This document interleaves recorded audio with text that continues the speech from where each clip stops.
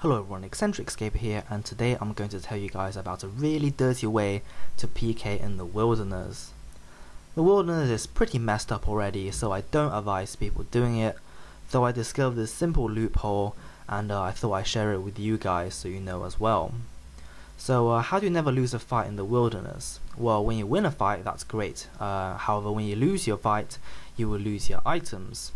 The item goes to the person who has dealt the most damage, and often you will kill someone too quickly only for someone else to get the drop. This can be abused. So what are the factors that will make this work? Well, firstly, the person who does the most damage will get the kill. Also, every person involved cannot leave the wilderness to restock during this time or hop worlds.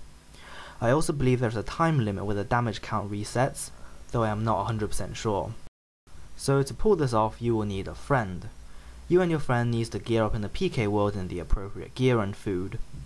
High risk fights will yield the greatest profits, but as nice runescapers, we thought we won't piss player killers off, so we got out the bot gear for banter, so the player killer won't lose much for not getting the drop.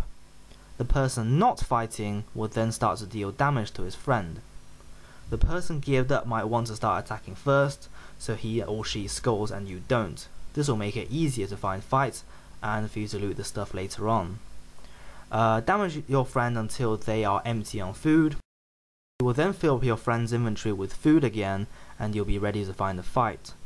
So move into a more crowded area, in this case it's Edgeville World 18. You cannot hop worlds or leave the wilderness, remember, so bear that in mind beforehand.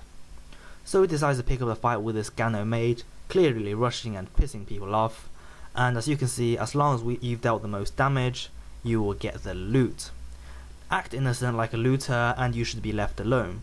Even if you get attacked, if you remain unskulled, you should be able to pick up at least 3 items and then die and keep them. That is why you ask your friends to skull on you. This way you can just get your gear back, ready for another fight in which you hope to have better luck in winning it. So that's it guys, I stumbled across this loophole after killing someone and not getting the kill. Though it could have been accidental, I feel you guys might want to know about the potential of this happening, especially in arranged high risk fights. I feel this can be abused so easily that jagex needs to make changes so it's harder for people to abuse it, such as resetting the damage counter when there is a new fight. However, that can be a problem with rushers.